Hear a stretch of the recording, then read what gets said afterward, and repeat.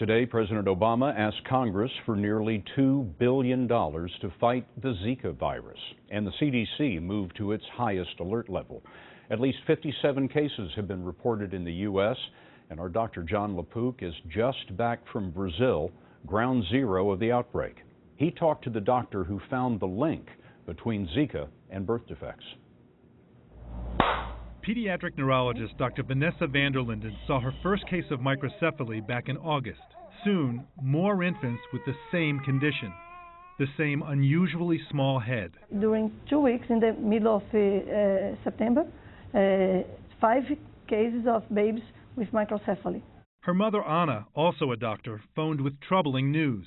She called me, Vanessa, that now I see 7 babies with microcephaly in the same day. When you heard that, what did you think? It's a new disease. It's something very strange. You need to think of agents that cause epidemic, that cause many cases at the same time. You were like detectives. Yes, yes. After ruling out the usual causes, they looked for other clues. 70% of the women reported a rash during pregnancy, a symptom that helped lead them to the main suspect, Zika. Rayani Campello and Elvis Torres' baby, Evelyn Melissa, was born in October.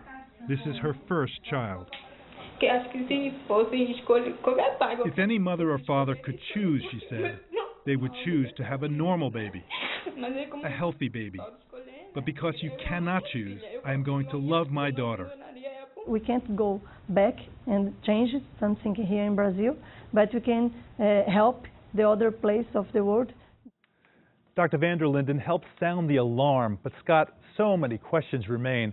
Does Zika actually help cause the microcephaly? Is something else playing a role? And how do we protect ourselves from the virus? Finally, what will happen to these babies as they grow up? Dr. John LaPook for us again tonight. John, thank you.